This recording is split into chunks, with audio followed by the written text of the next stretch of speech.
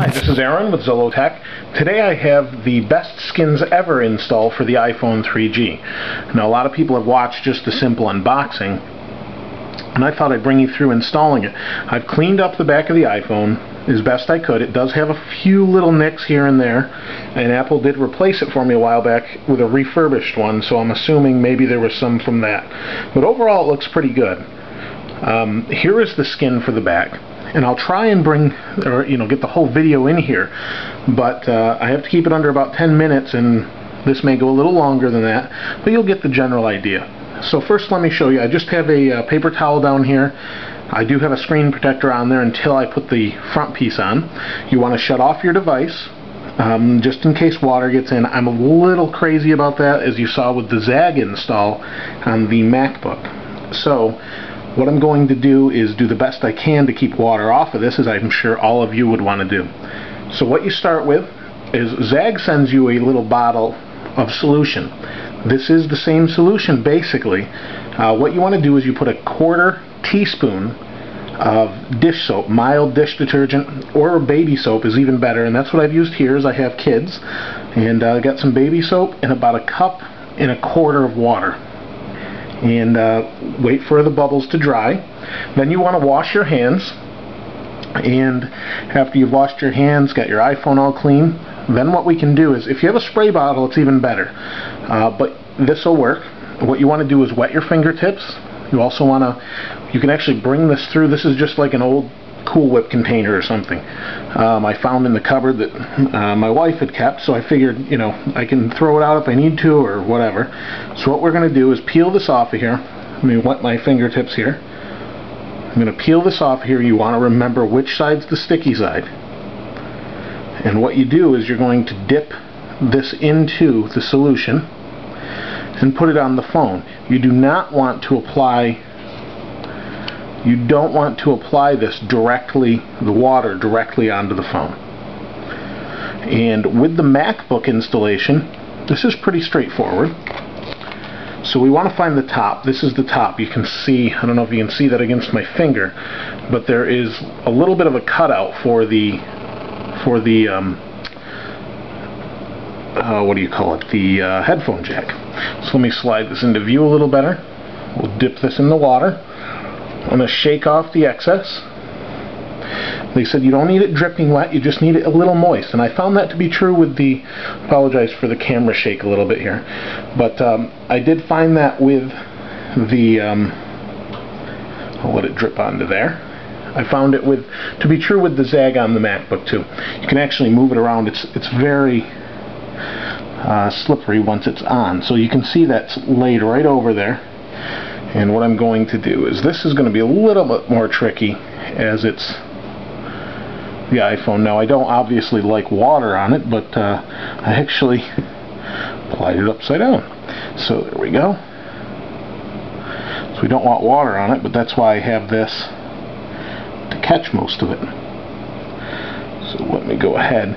Now, it will evaporate and get more sticky. So what we want to do is line it up the best we can, and then smooth it out, smooth all the water out that we can. And cost-wise, now the Zagg I'm not saying is a bad product by any means. This feels just like it. The cost difference is significant though.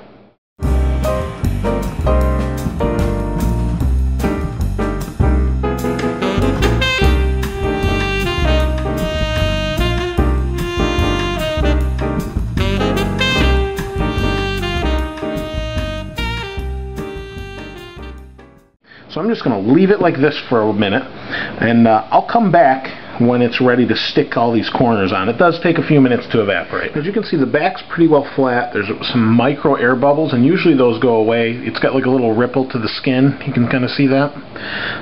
The corners, these aren't done yet. You have to push these air bubbles out just like this. I found that the trim of the actual skin is a little bit difficult to get up to this edge. You kind of have to stretch it a little bit and wait for it to hold. I had to re-wet a few parts of it, and you can see we fold these corners over like that. Like this one's pretty well set, but there's an air bubble right there, so we just push it out. This corner is pretty well set on there. and you can see the cutout. This is all usable and fine. You can see the ripples along here. It's nicely lined up with the edge. And then as we get down here, this has been giving me a little bit of a hassle, is the cutout is not, I'm not going to say it's not perfect, but it's just difficult to get this down and around and lined up perfectly so that the speaker and the microphone are exposed. And same deal over here. So what I've done is occasionally when you need to, you can make a little bit of a get a dab of water, put it on, and re-wet it, and you can kind of reset what you've done if you make a little bit of a mistake. I'm going to tell you, you do need to be a little bit more patient with this install than a larger device like a MacBook, because here you're dealing with smaller, finer corners, and what you can do to get some of these to stick is you can just take this in your palm like that and hold. The heat from your palm will not only kind of set it, but help to evaporate some of that water that's built up in there. You can just leave it like this for a moment, and it'll come out and kind of set. You can see you've got a little bit of a space, but that's just to make room for the corner. And you want to be up, you want to make sure this is on the corner properly and slid around here. It is a little bit of a pain. No doubt about that, but it takes some patience, and if you've got patience to do this, it's worth spending time, because once it's on here, you really don't need a case. It will fit in a case, but you don't need one aside from this. And it makes it really nice, because then you've got your normal iPhone, you've got a grippy surface, because it is like a vinyl. It's more grippy than the slippery iPhone is, and that's it. So I'm going to finish up this back part, then we'll do the front. This has just got a normal screen protector on there. You can see a bubble right there. I'm just going to pull it up, put the new one on, and see what it looks like, and I'll be back with overall. I've got the front skin. I'm going to wet my fingers here, peel this off. Now I will say, to get this going, the back part does require a lot of stretching. It takes quite a while. I don't know, must have been, it's about taking me a half an hour. If you're patient, it won't be bad. You just have to take your time. It is, if you're not patient, I don't recommend getting one, but if you are patient, it's worth it, because this back, now I can just set it down. It's not going to slide, it's not going to scratch anything. Really nice. You know, obviously that's what you want. You don't want to have to worry about your phone. You know, when you have a cheap phone, you just throw it down or set it down on a counter. Nobody really cares, usually. And when you have a phone that costs as much as the iPhone, doesn't have a good warranty plan, to be honest, you know, it's okay, but if you break it, you're in trouble. You know, with some other carriers I've had, you can just, you know, if you break it, you got insurance on your phone, $5 a month or whatever they charge, and you're good to go. So you can see I've got this going on here already. It is a little bit off center. And while it's still wet, it's a good time to make sure your fingers are still wet. You can slide it around or whatever you need to do. Get it right where you want it, and then you can start squeezing the air bubbles out. So I'll get you guys get that. There's actually a cover for the button here, and that's pretty much it for installation. I like to wipe this down so I don't get water in the speakerphone. There's actually a sensor, not a sensor, but it's basically litmus paper in the top where the SIM card is.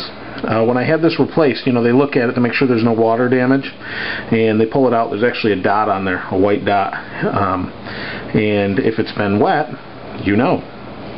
So I'm not 100% positive I'm going to keep the front on here, just because I've mentioned that before. I'm not crazy about things on the front cover, but we'll try it out for a day or so after it dries and see how it goes. You know, with all the bubbles and the things, the rippling, it might be a little annoying. This one on really easy. Not hard at all. It's like putting a normal screen cover on, and you see these little air bubbles here. You squish these out with your fingers or thumb. And as this gets drier, it gets tacky, but you can see those ripples that's in the light above me here. You can kind of see them. Let me see, maybe that's better. I don't know, but we'll see what happens after a day or two. I've been told you can use a little bit of a trick from a hair dryer, and I did that a little bit on the back to make this more tacky and stick. It seemed to work, just to kind of evaporate some of that water. So that's the front of it. That's the installation. I'll use it for a few days, and we'll see how it goes, and I'll let you know what I think.